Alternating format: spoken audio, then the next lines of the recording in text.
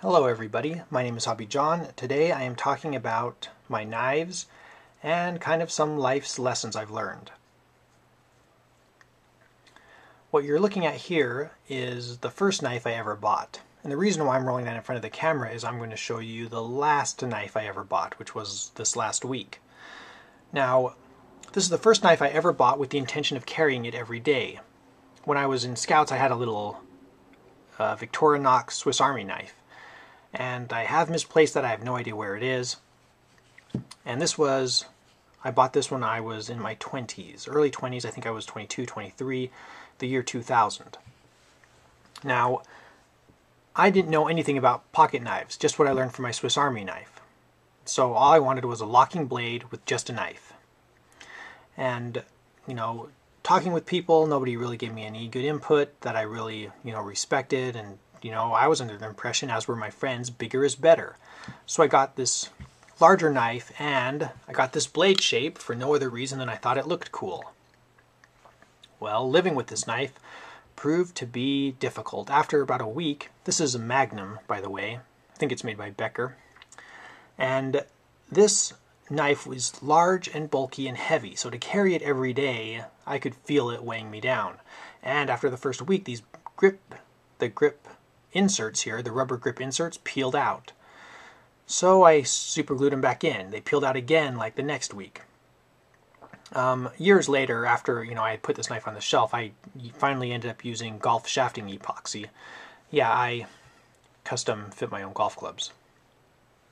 And then they finally stayed in, but that was long after I put this on the shelf. I might have pocketed this for maybe 2 months before I finally got sick of it and just put it on the shelf, put it away.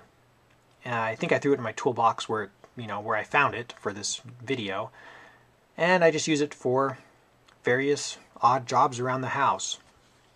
So, I don't want to review the knife. It was just like I didn't like this blade shape. I was getting only wear here and on the tip. You can see the tips broke off. The long run, the loose, the crappy steel, the terrible chisel. I could go off forever. Anyway, needless to say, hated that knife. Didn't like it. Despised it. Bigger is better nothing, okay? Put that away. I learned a lot from this knife. If you're new to knives and you're looking for something, buy what you think buy what you think you would like, because you're going to learn a lot from it. So, I learned you get what you pay for, and I learned a lot of different things I didn't like.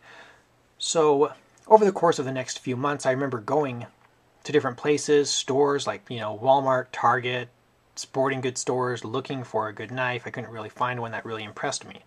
So one day I found a knife shop, and I was talking with the gentleman behind the counter.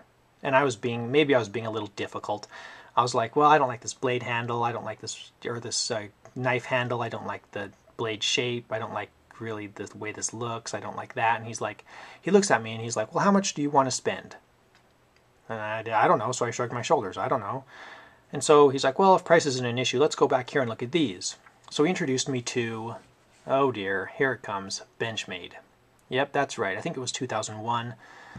And first thing I noticed was this was a lot smoother, seemed to have a better blade steel, and the locking mechanism was worlds better than that Magnum. It's thinner. Don't know how well you're going to be able to see. It's thinner, it's a little bit lighter, it's still kind of a heavy blade, and I was really impressed with it. Ambidextrous use here, very useful for a fisherman like me. And the handle material isn't perfect, but this clip is perfect. It's big enough it'll fit around a leather belt without, protruding up too far. It'll fit easily in your pocket. It'll be comfortable.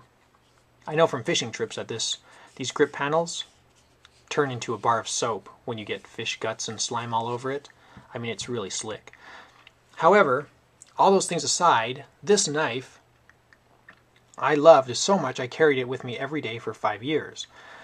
Now, I didn't really use it in every task, and sometimes I would carry other knives with it, but this knife was with me in one way or another for 5 years. Almost every day. I might have missed a couple of days here and there. And you can see there are all sorts of dings from carry. I've dropped it a couple of times. There's a huge ding on this side right here. And yes, on a backpacking trip, I actually opened a can of chili with it. That's sacrilege. You should never use a bent. That's just abuse. That's not the right tool for the job. I know. But the individual who carried in a can of beans didn't have a can opener. Can you imagine the weight of carrying a can of beans on a backpacking trip? Yeah. So having some mercy and having, the only locking blade of the group fell on me to open his can of chili. Yeah, well, I have the marks right here of the steel against tin wearing out my whatever finish they put on this thing. A lot of people will tell me, well, that's why I hate the black finish on those knives, is because it comes off and then it looks ugly. Well, I think it looks cool, and plus I have happy memories. I mean, it's just a laugh. It's just hilarious. Anyway, so this knife, I became attached to this knife. It had too much sentimental value for me to carry it around anymore. So I put this knife aside because I had found a new knife. Enter a Kershaw. I looked online for pictures of my model. I don't even know what kind of Kershaw it was. I just knew it was a Kershaw. I liked the steel on the blade, and I lost it on a construction site. My fault, I know. Then enter a Spyderco Delica to replace that, and I thrashed that Spyderco. It had been stepped on, dropped, burnt. Yeah, burnt. There was a big melt mark across the handle, and there was actually 2 dings in the blade where I dropped them on metal product, or I think one was on concrete. Either way, yeah, I kind of might have abused that knife too, but either way, it was kind of my everyday construction knife. I'm not next to my utility box. I need a knife, kind of a open product blade. And that leads us to one of the reasons why I'm making this video is I just got a new knife this last week. Enter the Bird Robin. It's a little smaller than the Spyderco Delica, and the blade steel might not be quite as good. The grip handles seem pretty good, and it locks up, and it's probably going to be fine. I needed a little tank for, you can see my history with knives. I kind of am rough with knives. I use them hard. The reason why I buy a knife is to use it, even with this one. I'm not a collector. Nothing wrong with collecting, it's just not what I do. You can see this is my knife collection right here. All of, what would it be 5 knives if I hadn't lost 2 of them. So I wanted something inexpensive, which this is. I paid around $40 for it. I wanted something that was small, unintimidating, which is a whole new video, a whole different video on politics and what you can do for rights. But either way, some people are intimidated by knives, and I'm not going to get referrals or references if I'm intimidating people with large, big, intimidating tactical knives. When I pull a knife out, I don't want people to be like, whoa, that's a big knife. Especially to the small, I think it's a small percentage of people who are intimidated by knives. And I'd rather, be unintimidating and political and get some references or referrals out of people and use what looks like a really unintimidating small knife. So that's one of the reasons why I went with this. Big steel liners in there. Hopefully, they'll hold up to my lifestyle. I don't know if I'd recommend this knife to anybody. It just happens to fit my lifestyle. Mostly, I'm going to be using my box cutter style utility knives with the razor blades inside of them. So this knife will see some use, and I'll keep you updated. If I get some cool dings and chips, I'll show you, or if I melt the handle. I don't know if this G10 stuff melts like the plastic on the Spyderco does, but either way, life is like a knife. You need to use it. Please dig into your life. Get away from the computer, the TV. Go out on some adventures and have some fun. Use your knives, if nothing else. The reason why you buy a knife is to use it. Now, I know there's collectors out there, so collectors, yeah, whoa, back off, easy on the comments. I know, collecting is a whole different realm. I'm talking about knives that you buy with the intention of using it. If you have no knives and you buy a knife because you watch a review online or something, you're like, hey, that'd be awesome. I want to go buy a knife and carry it with me everywhere. You buy a knife with the intention of carrying it everywhere and you don't, that's not collecting. That's just not using your knife. Cheap knife, go out and get a cheap knife. Go out and have some adventures.